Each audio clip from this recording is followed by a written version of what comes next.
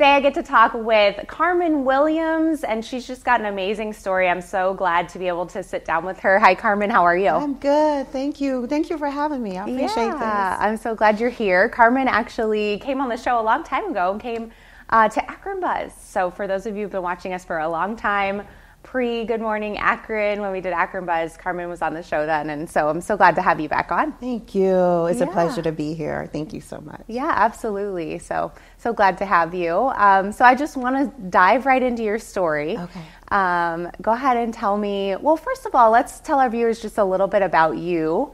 Okay. And who is Carmen Williams? Oh my God. When people say, who is Carmen? I'm like, oh my God. Do I talk about the grandkids? Right. I'm like, big question. Do I talk about the grandkids? Do I talk about me? Do I talk about... Let's start with your family. Tell us just a little bit about your family. Well, I have a granddaughter. She is 12 years old. She's spoiled.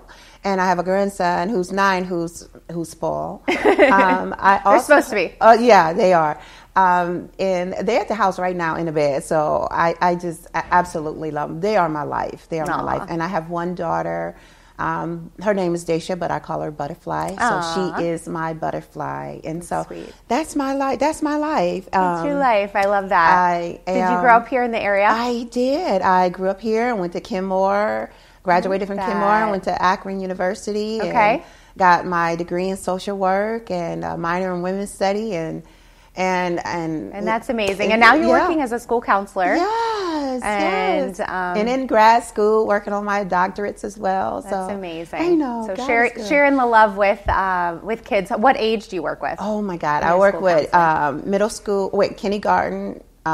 Middle school and high school. So I'm in all 3 schools. That is a wide range. It is. I'm sure it stretches your brain a lot. It does. Oh, yeah. And you get to laugh every single day. So I absolutely love my job. I had to get to here.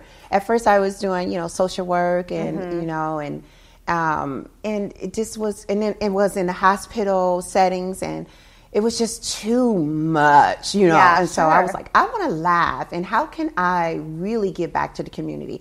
Kids. Okay. Start with kids, I love because that is our future. So that's really beautiful. My mom actually was a guidance counselor in all of those areas as well, and so we have that in our family too. So, but I want to dive into your story. Okay. You came on the show because you have been through it this past year. Oh, 2 years. You have been through it 2 years. Over the past couple years, you have had strokes. I have had 2 strokes. 2 strokes, and a mini heart attack. Yes. So share with us about that story, and then I know you wanted to share what God has taught you through that. Okay. So I'm going to take us back a little bit. Okay. Yeah. I've been praying about this all night. I'm like, okay, Lord, help me get through the interview. Help me do this. It was just stress. Sarah, I believe when you don't do what God is calling you to do and telling you what to do, there's some repercussions in behind that. When God tells you to do a certain thing, you have to do that thing regardless of how anybody else feels, regardless if it's going to offend someone else. You have to do what God is, because He said, I know the plans that I have for you. Yeah. So when you go against that, there's some repercussions. And I just believe that I fought so hard, trying to make everyone else happy. Oh, wow. Everybody, and I know we all have been there before, trying to make everybody else happy, trying to please everybody else, trying to fit in places and situations where you're not supposed to be. And when you do that, there's repercussions. There's stressing behind that. There's depression. I was so depressed trying to do everything for everybody else that I just forgot about me. I just really forgot about me. And then one day I was in the hospital, the last stroke, and my doctor looked at me and she said, "Do you want to live?" Wow. And I was like, what kind of question is that? Right? I'm in the emergency room. What do you mean? She's like, "Do you want to live? This is your 3rd time being in the hospital." And I was like, "I do." She said, "Then whatever it is, you have to let it go." Oh my gosh. And I was like, and I just started crying because I knew the things that I needed to let go. I just didn't want to let go. And I was just like, no, I got to hold on. And that was from past trauma and growing up and having abandonment issues, you know, and just, but I had to face that. I had to face that. And I was so scared to face it. I just didn't want to. I just didn't want to be like, the truth was, you've been abandoned. You've been neglected. You've been used. You have to face it. You do. And when you don't, like you just said, it can manifest in your body. It manifests various things. I mean, there's a really prominent book out there, and there's, you know, people that agree with all of it and don't agree, but it's called The Body Keeps the Score. Yes. And regardless of if you agree with everything in the book, it's true that your body keeps the score of like the stress you put on it, and you know, how you feel depending upon what you take in and what kind of things you've gone through and if you've dealt with them. And so you realized you had to deal with them. I had to deal with them. I had to face it and say, okay, that is true, but it doesn't define who I am. Yeah. It happened to me, but it's not who I am. Right. And that's something that you have to really come to the, you know, like, right, that is not who I am. Right. That's what I've been through, but that's not who I am. And once I faced that, I was laying in the hospital bed, and I was alone. Okay.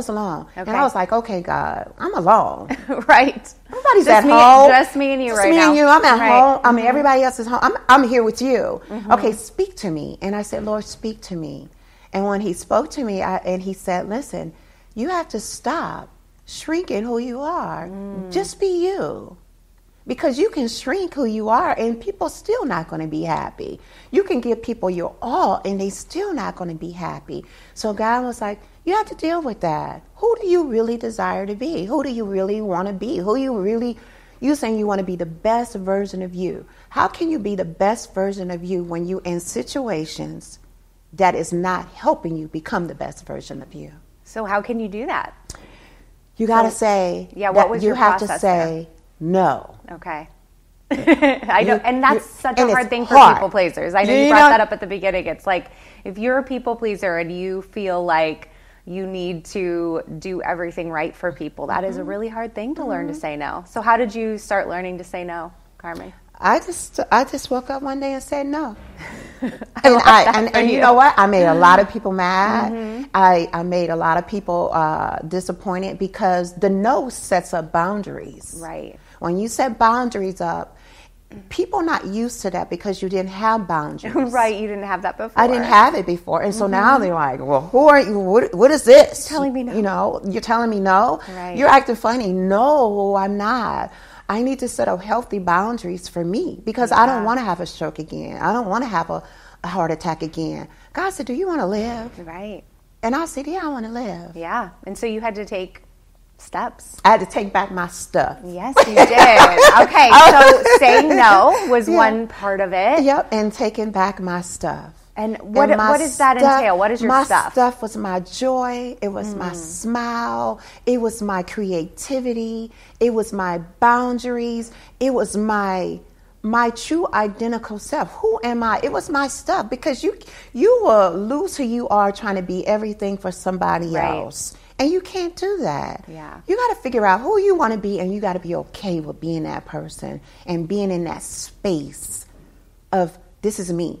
So now I'm single, and I'm like, and the singleness was a struggle. Okay. Because it was so heavy. It took me into a depression because I have never been single my whole life. Okay. I've never been single. And I'm like, how am I supposed to be single? And people are like, live your life, be single. I'm like, well, how do you do that? And you never done that. Right. And so I had to look in the mirror and say, hello, single, Carmen Williams.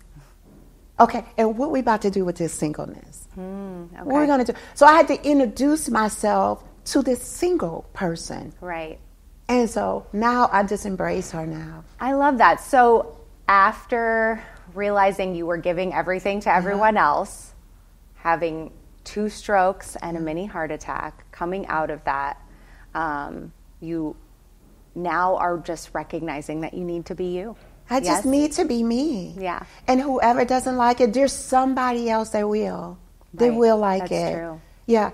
God said, for I know the plans that I have for you. So if you ask God for a specific thing, I was in that hospital bed, and God said, you asked me for something. What happened is not on me, it's on you, because you wasn't patient enough and your faith wasn't, big enough to believe that I can give that to you. He reminded me of the things that I asked him for. So you don't have to shrink who you are for somebody to be happy. You just need to stand on what you asked him for and believe it's coming. Yeah, that's really good. And when you don't do that, here come the stress, here come the anxiety, here come the depression, here come you lost your whole identity. Believe in what you pray for. Right. And I have to stand on that. That's really beautiful. And I think we all, especially around this time of year, excuse me, I think we all struggle with, depression, anxiety, like those things come up. People have seasonal depression when it gets cold and the sun goes away. And I think it helps if we can get outside of ourselves a little bit and say, like, no, I'm gonna be okay with who I am. And so that's really beautiful. So you have a book too, Carmen. I do. Let's share a little bit about your book. Oh my God. It's What's called the title? Single But Not Dumb. Single But Not Dumb. I love it. Single But Not Dumb. So you're you're showing people that this is okay. This is okay to be in this season. It's okay to be in this season, to be single. The Bible says there is a blessing to be single. It's a blessing to be single. So while you're single, what is it that you truly need to do? What is it that you truly need to work on? Yeah. Do that. Sir, I have figured out how to put flooring in my house. I done laid floor down. I done painted. I done put up wallpaper. I done put up ceiling fans. What can you do while you're single? I'm in grad school. I'm graduating. That's amazing. And this is my 5th book I'm writing. So what can you do in your singleness? Instead of worrying about, I'm single, I don't have someone, have you. Yeah. Recognize you and have you. You have you. That's awesome. Yeah, you have you. Appreciate you. Learn how to appreciate you and do things for you. I've been going out on dates by myself, and it's been cool. I've been sitting there eating dinner all by myself, having coffee, having tea, having a glass of wine by myself, ordering my favorite meal. And you know what? And it feels good, because if you cannot love you, you can't give love to somebody else. Exactly. So you got to figure out how to love you and what you truly need before you ask somebody else to do it. Exactly. And I learned in this singleness, you have to stop asking people to do things that you know that they're not capable of doing. Ooh, that's really good. Stop putting the expectations on people that you know they can't handle that. They can't do that.